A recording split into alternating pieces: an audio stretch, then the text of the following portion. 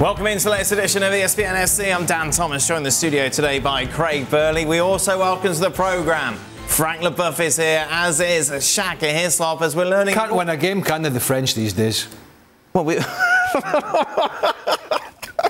Started the show. It's a random... Hey, Frank, just say that, look, how's Scotland doing in the World Cup? That's the response you need. Sorry. Let's kick things off, shall we? I don't want to say anything. I just want to say hi. Yeah, you are, you hi, see. Craig. Nice to see exactly, you. Exactly. Yeah. Robert Lewandowski has been speaking more about his future. I want to leave Bayern, that's clear. I'm leaving because I want more emotions in my life. They didn't want to listen to me until the end. Something died inside me, and it's impossible to get over that. Even if you want to be professional, you can't make up for it. When you have been at the club for so many years, you're always ready, you're available. Despite the injuries and pain, you gave your best. I think it'll be best to find a good solution for both sides and not to look for a one-sided decision. Loyalty and respect are more important than business, but they don't want to listen to me. What kind of player wants to go to Bayern knowing that something like this could happen to them? I'm a bit like that, you know, when I found out you were in today again, a little bit of me dies inside every day. Well, every day, yeah, exactly. But look, that's a lot over the top, isn't it? You think so? You know, people who want to come to Bayern knowing that, look, end of the day, he did sign a contract, right? Mm-hmm. He's got 1 year left. So he did sign that. Nobody signed it for him. Nobody grabbed his hand and signed it, made him sign it. He did it. So, you know, there's an argument from both sides. And I get it. I've been in those scenarios where sometimes things change and you want to leave or whatever, and both parties have to play ball, or Bayern have to play ball. But that's a little bit over the top, a little bit crybaby, that statement for me. You know, about, oh, nobody want to... Of course people want to go to Bayern. Right. Yeah, is it the perfect club? Ask Jan Fjortov. He'll tell you behind the scenes, one person says one thing, another person says another person says this. That's not ideal. But just because he's not getting, at the moment, what he wants, it seems to me that there's not enough, you know, tissue paper to go around to dry his eyes. Is he being a crybaby, Frank? I would say a little bit, yes, for me. Because in a way that you signed for a club, you wanted, and there is a time where everybody wants you. There is another time where it's time for you to leave because you're at the end of the cycle and you know somebody's going to replace you. The most important things in football are clubs, they're not players. You go, you come and go, and that is part of our lives. And I was so happy to sign for Strasbourg, and I felt sometimes that I had to leave, and the same for Chelsea. And every club, and Lewandowski knows that by heart, they do that because they have to make sure there is a future and a bright future for the club, and Bayern Munich is seeking for that. So I think, yeah, what he does is like a little bit crying, and he plays a dangerous game because, as far as we know, only one club wants him, and he hasn't got the money for it. So, you know, where he's going to end up? Well, even if I think he's going to end up somewhere because he's a fantastic player, I have some question marks about this tactic. The argument is, isn't it, Shaka, the fact that basically Bayern flirted with Haaland, wanted to do everything to get Haaland there, couldn't get it through, and therefore delayed giving Lewandowski any sort of contract extension. Now it's too little too late. Yeah, it is, and it just depends on what angle you come at this from. From the club's perspective, you want who is arguably the best, well, upcoming young striker in football. He's available this summer. He's not going to be available for quite some time yet. He's playing in Germany, so you test your arm. You take that chance to see if you can get him. The problem for Bayern is that it coincided with Lewandowski's best year as an individual, best scoring year as an individual. So now you have to balance up going after and securing your future, so to speak, and upsetting your player after his best season. It didn't work out with Haaland, and I sympathize with Lewandowski. After breaking the 40-year-old record, that's not how you want to be rewarded, and you want to go somewhere that you'll be needed.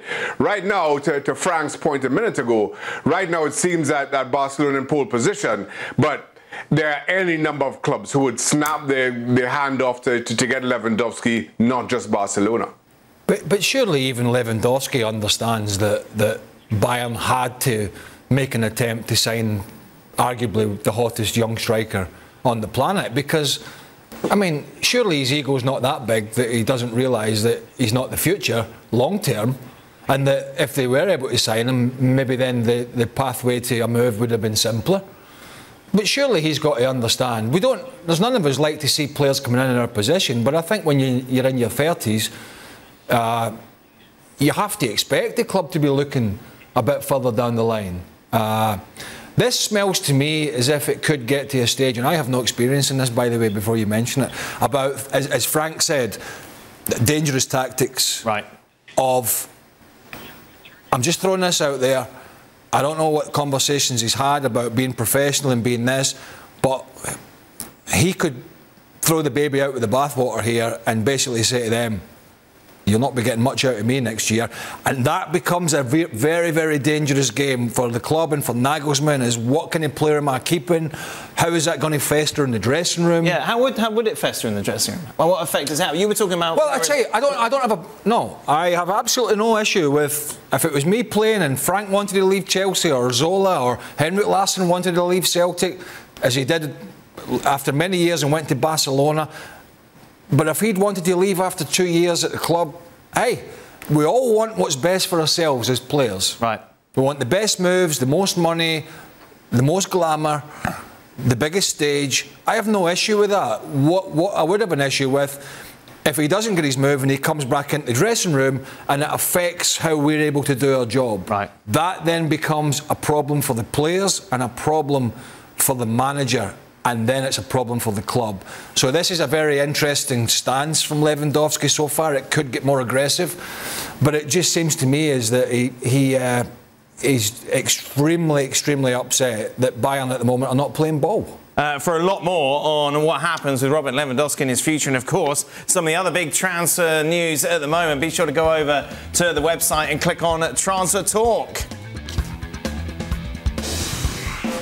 I imagine there maybe were some sore heads in Wales this morning after celebrations as they booked a place in the World Cup with that 1-0 victory over Ukraine. Gareth Bale on the back page of every single newspaper. Of course, the Welsh captain at the heart of the victory, which sees Wales back in the World Cup for the first time since 1958. That is a 64-year hiatus. Gareth Bale is now a free agent. There's, 3 or 4 months to go until the World Cup starts, or the preparation for it certainly begins.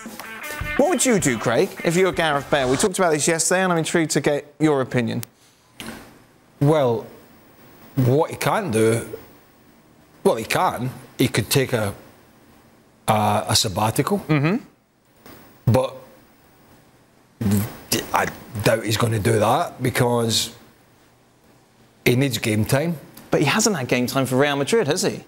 And he turns it on for Wales, so why not just continue that kind of... We can't sit at home and then just go and play in a World Cup. No, but you can have personal trainers, people around... No, it don't work.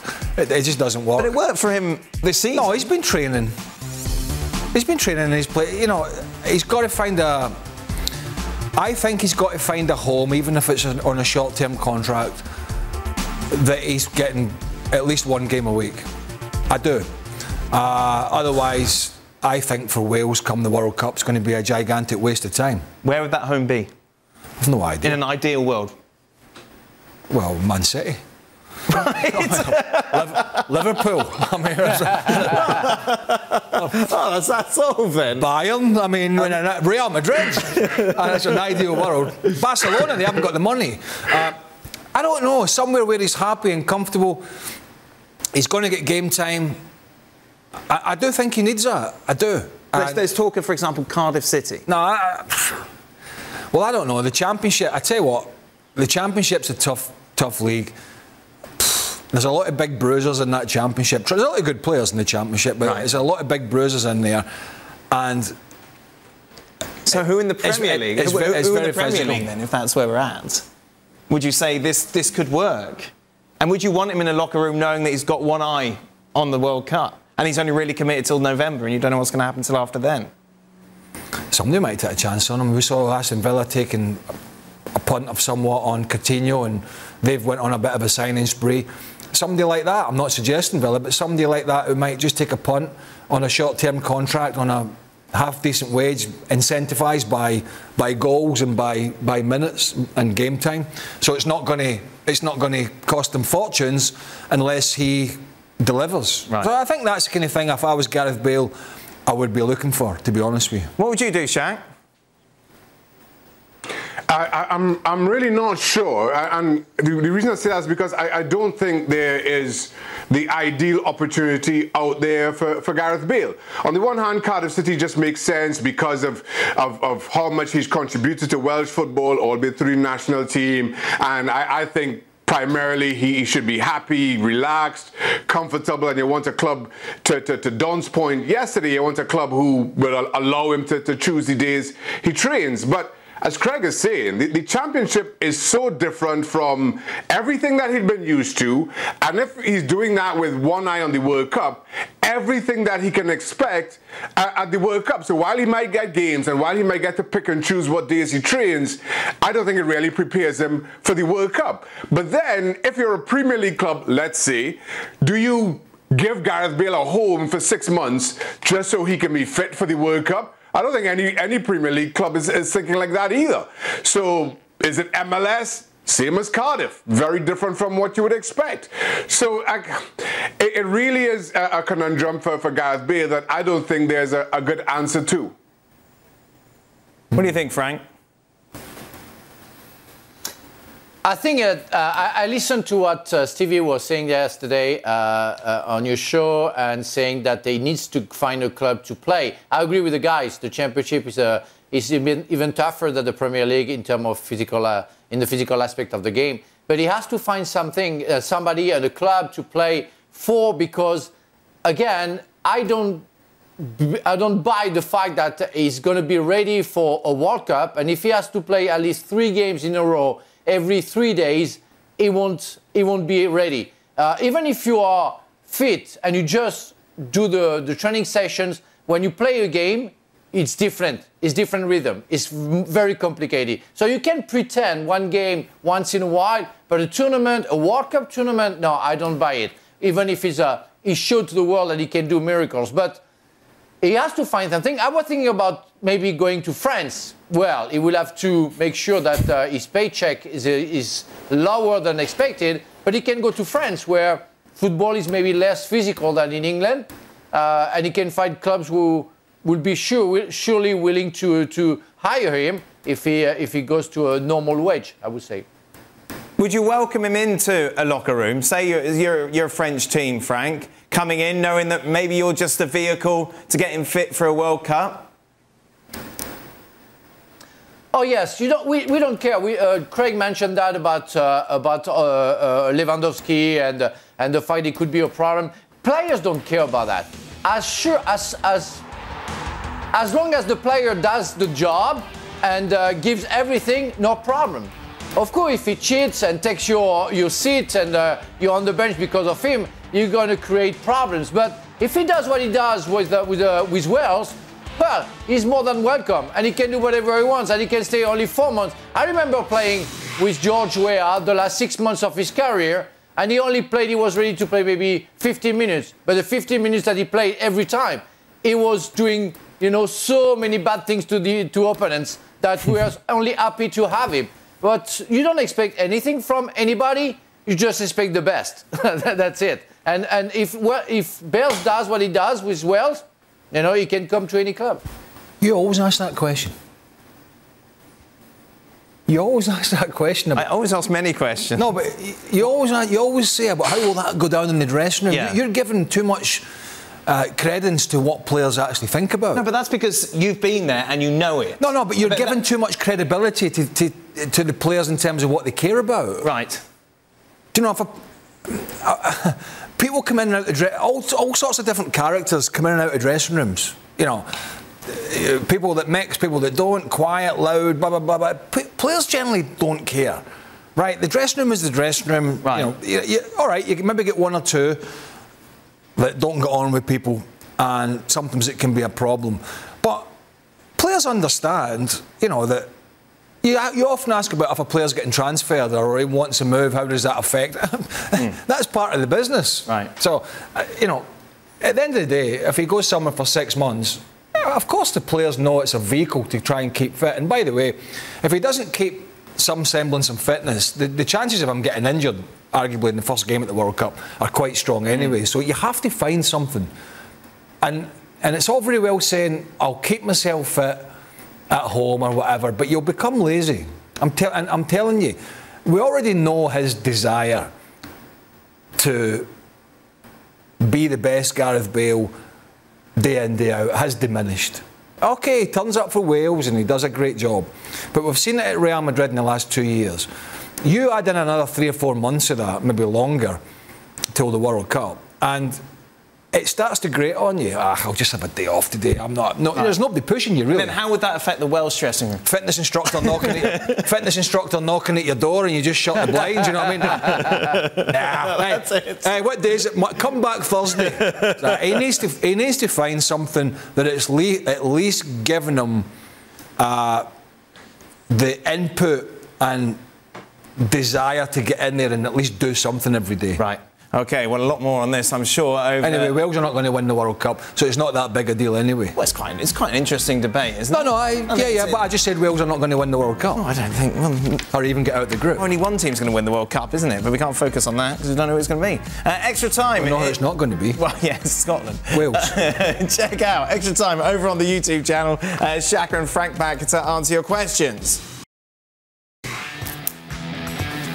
We haven't talked about Manchester United for a while. Well, I've not been in since Wednesday, that's why. Taking a look at what's going on. Juan Mata, Jesse Lingard, Nemanja Matic, Ralf Rangnick, Paul Pogba, Cavani and Matt Judge. But what position did Ralf Rangnick play? I tell you, we didn't play a very good one. He was. But I tell you what, the one thing I look at looking at that, Jesse Lingard wasted another year. Yeah, and he wanted out, didn't he? He wanted out before. For more on this, let's welcome in, shall we, former Ajax midfielder and Dutch international. Marciano Vink is with us once again. Lots to talk about with regards to what's going to happen next season for Manchester United, Marciano. Let's start off, shall we, with Ten Hag. Right man for the job in your eyes? The perfect man for the job. Ten Hag, he did a tremendous job at Ajax, and he was backed, of course, by Mark Overmars. That's really important for him to succeed in Man United, being backed by the board, being backed by the technical director. Overmars, along the way, had his back, and he did a tremendous job. 4.5 years. He gave the audience, he gave Ajax a face again, and he left the club on a high. So I hope for him that he's going to do really well at Man United, and especially that they give him the time to do well. He's taking over, though, Marciano, a team that is so fractured. There seems to be so many problems within that squad. Yeah. How is he going to be able to address that? Yeah, first of all, you need to get the players in, and they really need to want to play for Man United. And, of course, Man United is not in the Champions League. They're in the Europa League. That will affect probably some players because they want to play in the Champions League. For instance, Frankie de Jong, I think he will be brilliant at Man United. He's a player Man United needs because the transition between the defense and midfield, just the style of play, the dominant style of play, he's the man who can give it. And he knows Ten Hag, of course. In defense, they need to reinforce. And the name Timber is being named as one of the probably guys they want to bring in. And Timber, in my opinion, he's a very gifted young player. He's given Ajax already on his very juvenile age very much, and he's always comfortable on the ball. He's a good defender, but most of all, he anticipates really well. So those kinds of players you need to bring in to get Man United to a higher level. I know for England, they're not the common names or the well-known names, but you need to start playing football again. I have seen many matches of Man United, and it was lacking pace. It was lacking football. There were too many players, maybe satisfied by playing for Man United and not eager to win, not eager to play for the club. So he has to change the behavior, the mentality in the club, and it's going to take a while. Frankie de Jong, as you mentioned, of course, heavily linked to a move to Manchester United. This is what Lou van Gaal had to say about one of his Dutch internationals. He came out and said Frankie de Jong always plays well with the national team. Here we try to play him to his strengths. De Jong also added to that, saying, I play a lot differently here than I do at Barca. I think this suits me much better. I like to be the first player to receive the ball from the defenders. If you were to offer him some advice, both of these after that 4-1 victory against Belgium, would you tell him to leave Barcelona? I know Frankie a little bit, Frankie de Jong, and he is an eager player. He wants to prove himself. He is not satisfied with his role, but he is not satisfied with his performance at Barcelona. For sure, he wants to do better, and he wants to prove everybody that he's the right man. But as long Busquets is playing in his role, it's going to be very difficult. For me, it's a no-brainer to go to Man United and link up again with your former manager and just give Man United a new face. And for me, that's a more challenging thing than waiting for Busquets to retire. Makes sense? Well, I understand that he doesn't want to leave Barcelona in a sense that they haven't seen the best of him. But is that going to happen if he's going to continue to be played where he's being played? Mm-hmm. So then it becomes a personal decision. It becomes a personal decision. You know, he is the player. We've seen him quite a lot at Barcelona getting in the box, making those late runs. But quite often in games, you don't see him getting on the ball. That's because Busquets, for years, has been the fulcrum of what they do. It all goes through sort of him. Maybe he'll get that at Manchester United. I don't know. It's a difficult one to answer because it's such a great club, Barcelona, albeit with its problems. But I don't think there's any debate about we're not seeing the best of and haven't seen the best of Frankie de Jong at Barcelona. How much of a difference does it make, Craig, that he's played under Ten Hag before? Oh, well, a big difference. A big difference. I think a lot of players are drawn to managers that they have a good feeling to, a good relationship with, who they think is a player and you think is a player. The manager understands what's getting the best out of you. And obviously Manchester United, with all their problems, are still a huge club. It's trying to convince the likes of de Jong and others that it's not going to be too long before they're back in that pack with City and Liverpool challenging domestically and in a European front. But having a former manager potentially wanting you is a big deal. Marciano, how do the Dutch fans see it? Where do they want him to go? Do they want him to stay at Barca or go to United? You know, Barcelona is very popular in Holland because of the history, the Dutch players that have been playing there. So everybody sees the romantic side of Barcelona, but for me, it's just all about getting Frankie de Jong up to his best level. And I do believe that Man United is going to be the place where he can develop and also help Man United get back where, in my opinion, they belong. Because he is a special player. He's a guy who can dribble, who can put players on the wrong foot. He can create situations. Like how he guided Nathan Ake in the match against Belgium, where he should be playing, higher up. He's a leader. He's really a leader. And I do believe, honestly, that Man United is lacking leaders. Of course, they have great players, but leaders, besides Ronaldo, I don't see them. And you need somebody who is going to make the transition from defense to midfield and start directing the play. You mentioned Jurriën Timber before, obviously an exciting young defender. But it's a big ask, isn't it, to come to Manchester United and, take the place of either Harry Maguire or Varane? But maybe he can play alongside Harry Maguire. But this guy is ice cold. What this guy has shown in Champions League against Haaland, what he has shown in the national team already on this age, he doesn't blink, and that's special. This guy is so comfortable on the ball, and you know what I already said, he anticipates like the best. And for me, a defender needs to anticipate. You know, you can be a strong defender, you can be tall, but if you don't know how to anticipate where the ball is going or be ahead of the attacker, you know, then you're not a good defender. But this guy, he anticipates like the best. So for me, it's somebody who could easily play in the Premier League, but also could help Man United from the back, football-wise. Do you think Timber will start in the World Cup?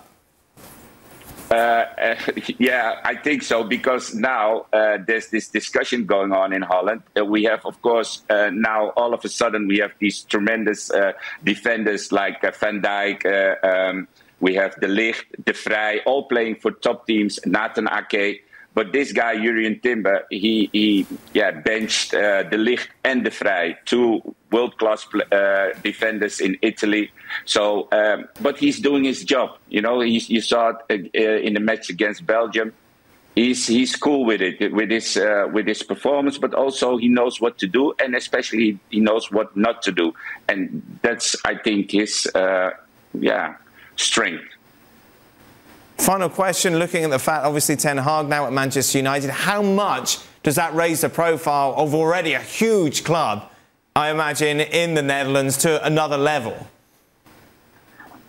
Sorry, again? One Ten Hag taking over at United now, how much are they going to become like the Dutch club? I don't know. We had already Van Gaal over there. It wasn't a big success. But, you know, Erik ten Hag is from the east part of Holland, where people are down to earth, you know, no nonsense, a little bit stubborn.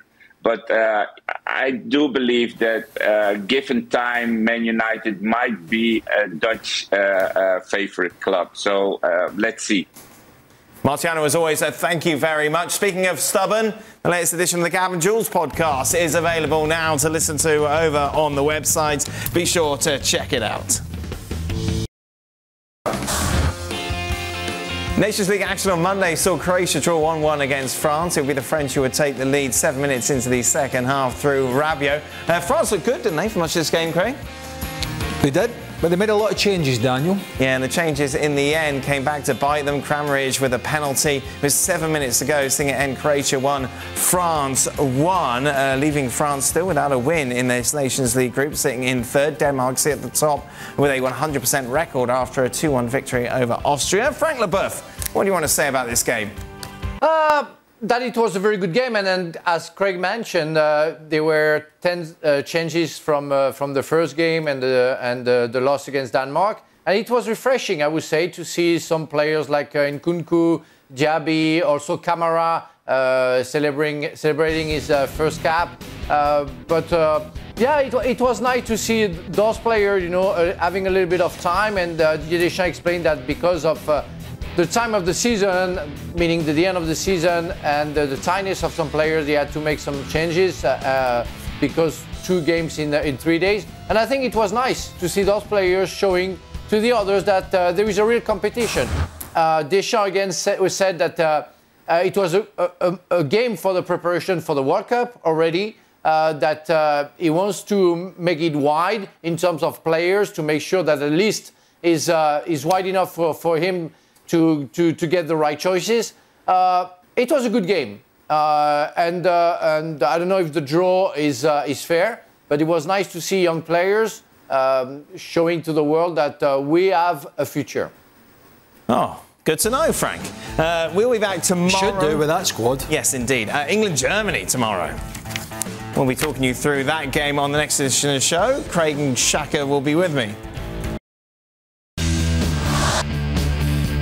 Neymar has closed the gap to just 3 goals now on Pelé to become the all-time top goal scorer in the history of international Brazilian football. A 1-0 victory over Japan makes it 74 goals. Dodgy penalty, he won't care. Brazil with a 1-0 win in that game. Meanwhile, you've got a Top Goals La Liga special. Now, that's on Wednesday, 11 a.m. Eastern. That's when it drops on ESPN Plus. Will, of course, be available after that. Be sure to check it out. Took me ages to do that. Did it? Yes. How many goals did you choose? 15. Can you imagine you doing that show? Top 50 goals. Oh, another one. Oh, who wants to watch this? Why have we got this on? There's some good ones in the Liga. Oh, there you this go. year. Mostly scored by Vinicius Junior and Benzema, who only scores tap-ins. Yeah, you are. Yep. One of Steve Nichol's more famous quotes. And that is it. We are done. Xhaka and Frank back for extra time.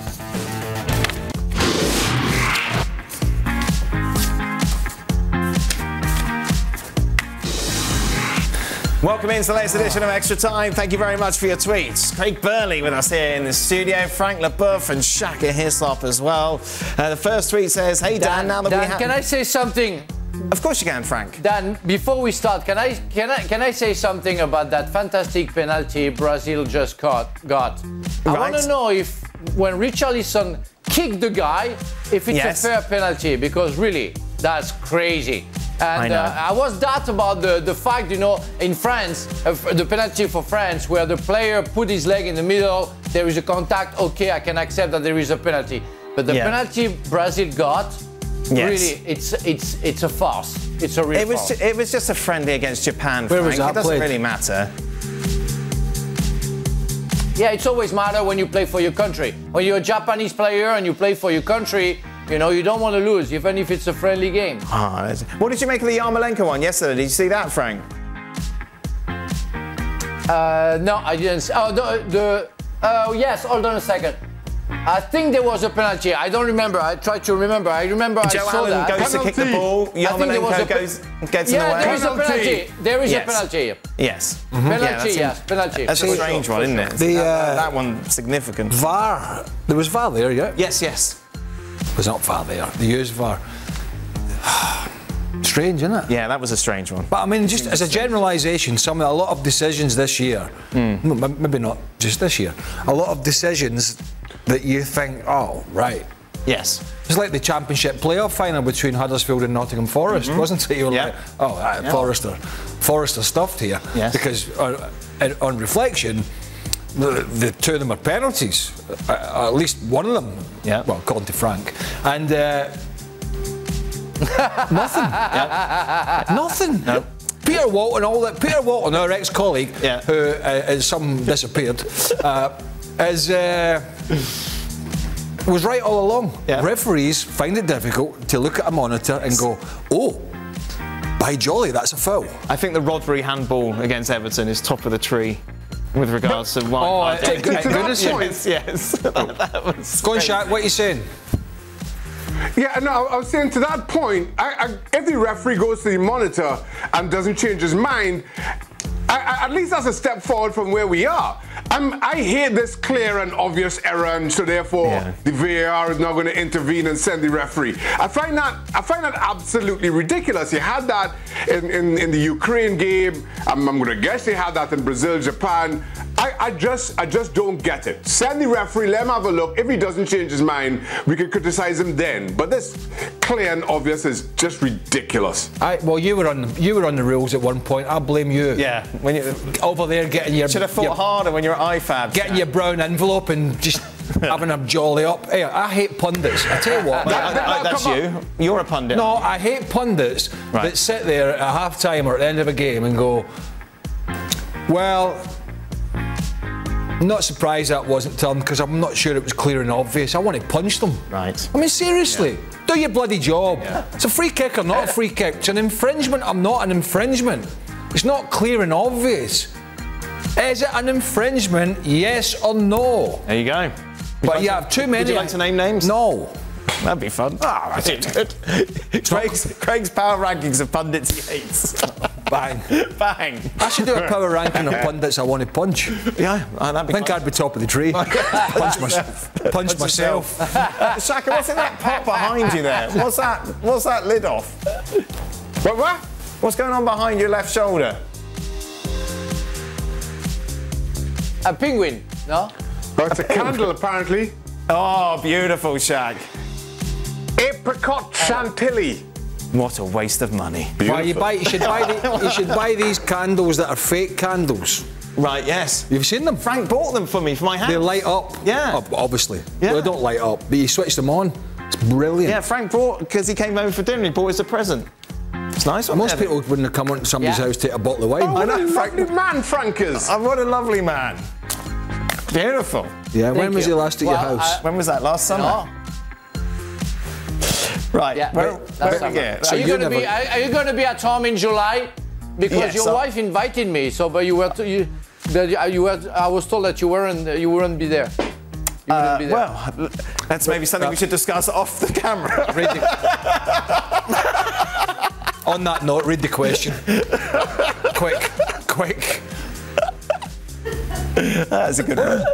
Hey, Dan, now that we have the gabometer back, the gabometer was back yesterday. Was it that thing that goes along? Yes, Right. that thing, the numbers. When are we going to get Burley's boiling point back? I've championed it to my boss, our boss. Yes. On a daily basis. Yeah. And it's just... First subject, pundits. I want to punch. We just don't have the manpower.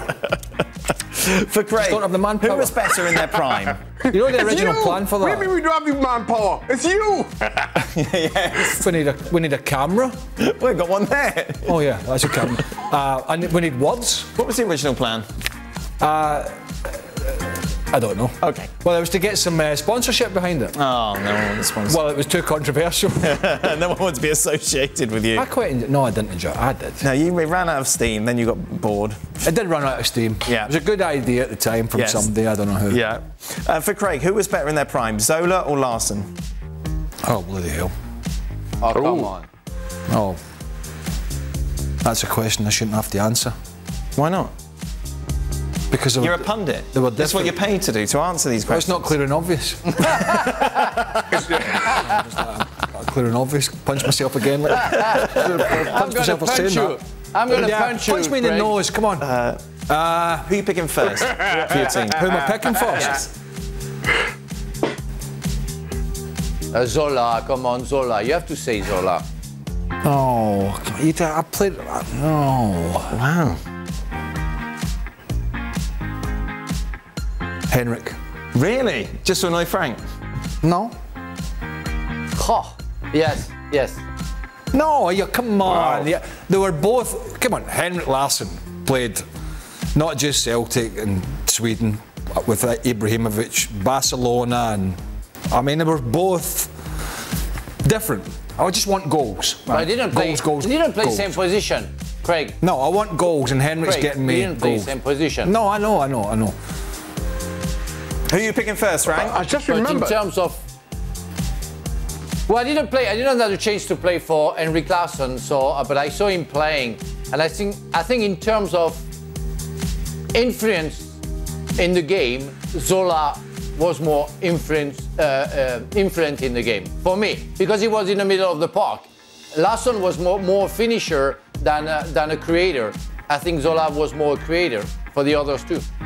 See, Frank's just trying to make friends again with Chelsea fans by saying Zola. I think No. Really? I burnt my bridges. Well, yes, yeah. What do you want to say, Shaq? Craig.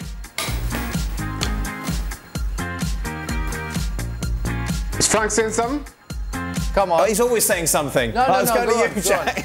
I was just going to say, Larsson played for Sweden in 2006 World Cup and he didn't score me either.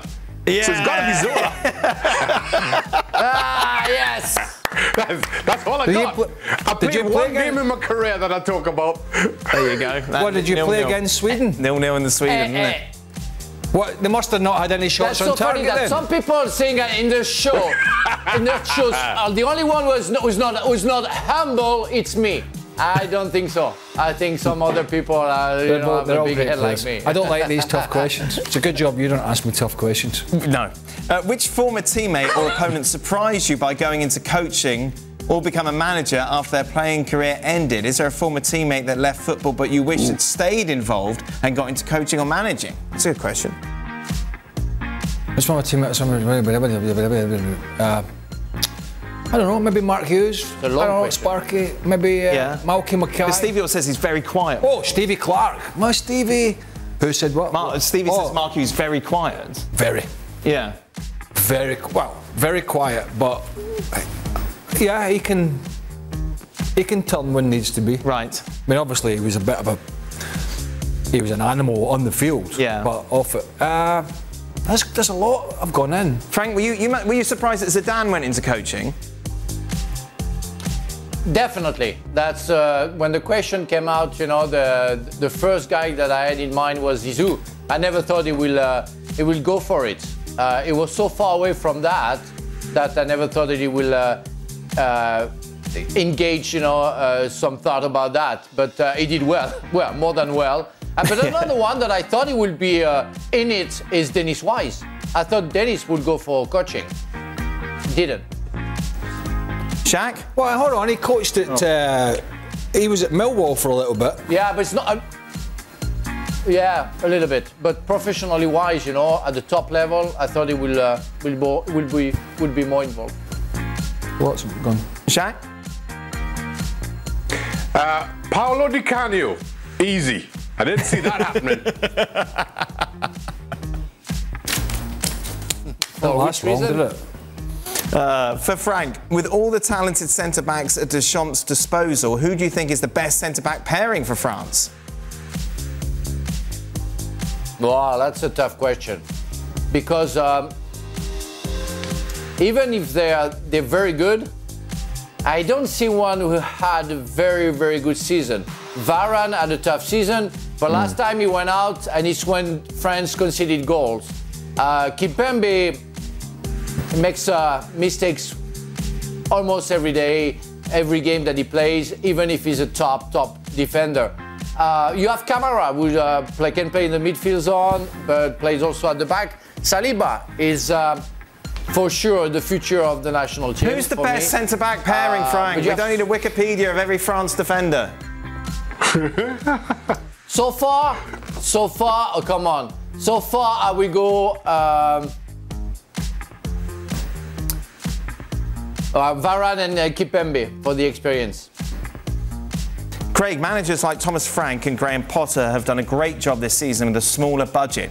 But is that the same skill set needed to manage a club competing at the top every year?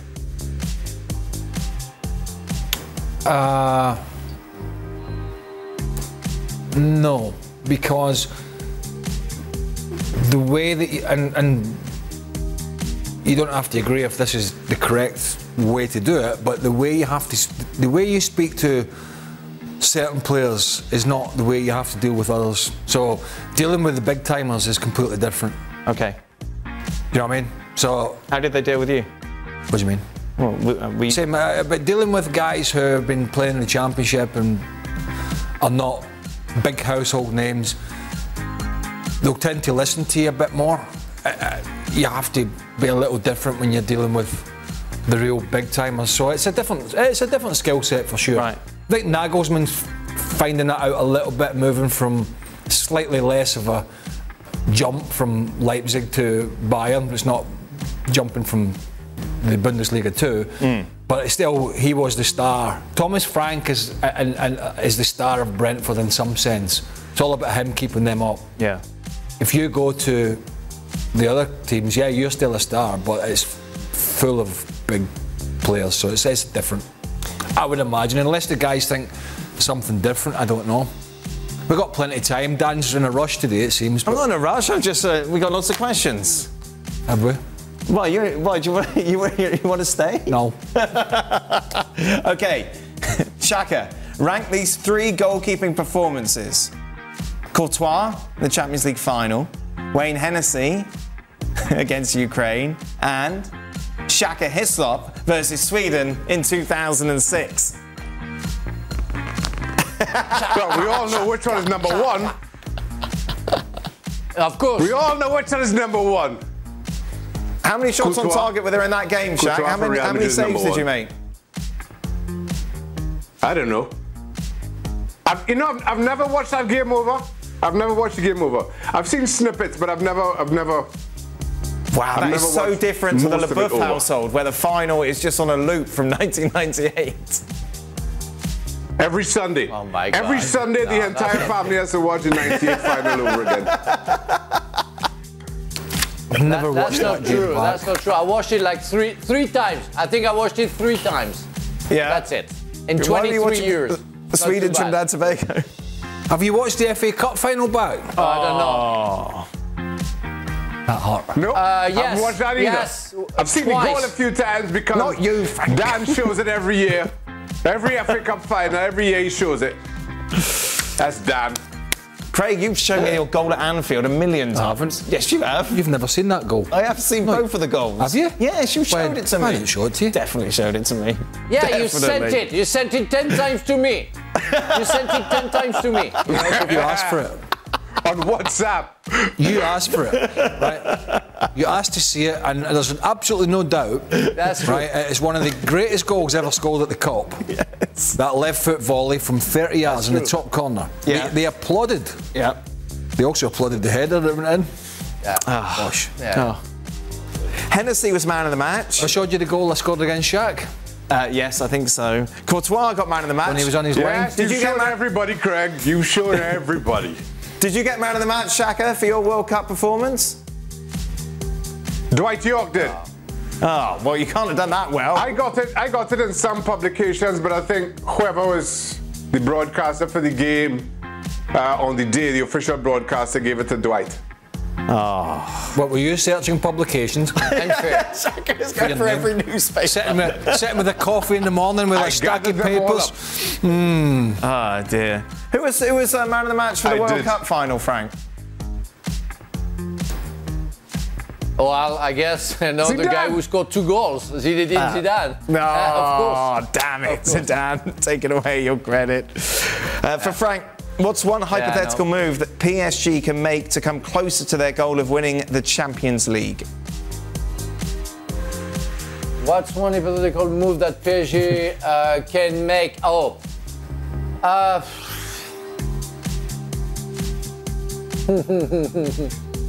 They have to find a defensive midfielder. Really. Right.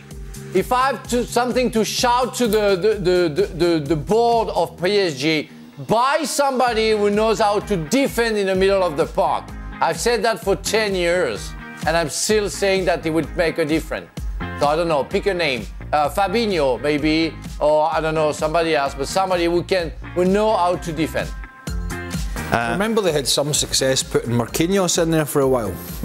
Does that work for you, Frank? No, I'm only saying they put him in there for a little bit, but you know, just thought I'd throw that in there. Well, a little nugget. A little nugget of 6 saves, apparently, Shaka, you made in that game. Wow. Was that all? Yes. I guess I intimidated Ibrahimovic and Larson. I was too intimidating for you those did. two. They had 17 shots off target as well, apparently. They did. Sweden. Did they? Yeah. Well, he's off-putting having him in goal, isn't it? That is it. Shaka, are you in the studio with us tomorrow? Are you bothering tomorrow, Shaq? Are you going coming to in? bother? I Are you am. going to try? Oh, Thanks. what a You're going to try a tap tomorrow? What a moment Come out for your it all. house. I mean, we made a I'll lot show of effort. everybody that Sweden game. Right, there you are. Frank, I'll see you at my house in July, maybe. No, you're not going to do that. Yeah, maybe. We'll be back tomorrow then to reflect. England, Germany. To reflect Huge. on England against Germany in Germany. Wow. Why no? Is Archie going? Don't know. There's a random question.